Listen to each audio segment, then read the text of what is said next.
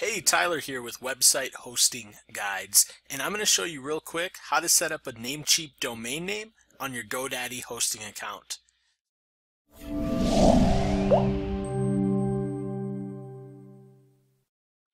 So you'll obviously need a Godaddy account. Check out this link here, which is also below the video, to see what type of promotions are currently going on at Godaddy. After you have that, log into your account and go to Visit My Account.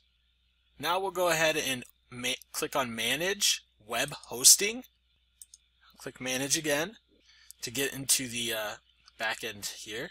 And now we're looking for the IP address, which is down here. So go ahead and copy the IP address. Now we'll go to Namecheap, log in, and go to Dashboard.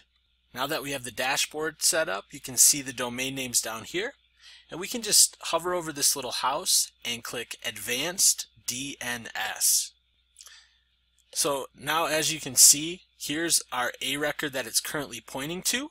If you don't see this, you can just click the Add a New A record to add this information. If you do see this, go ahead and update this IP address with the new one and click this little checkbox right here, if I can get it, right there, to confirm. So now this domain name from Namecheap is pointing over to Godaddy. Next, we'll need to go back to Godaddy, and we're going to click Hosted Domains. So we want to add that domain name as an add-on domain in Godaddy. So we'll click Add Domain, and then we'll go ahead and type in the domain name here.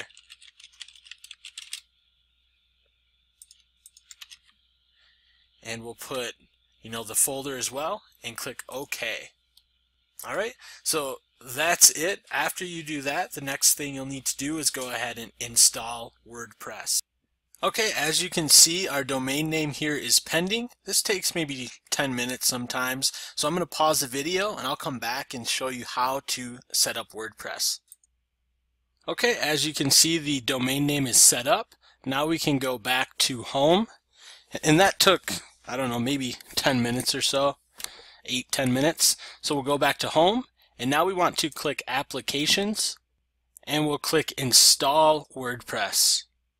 Now you just go ahead and pick the domain name that you need to use and go from there. So the rest is pretty easy. I hope that was helpful. If you're looking for the best host for your website, check us out at websitehostingguides.com. You can take the quiz, and it'll actually pull up the best hosting option for your website needs. So check this out. Reach out to us if you want any other hosting videos like this about any host, and we'll be happy to help you out.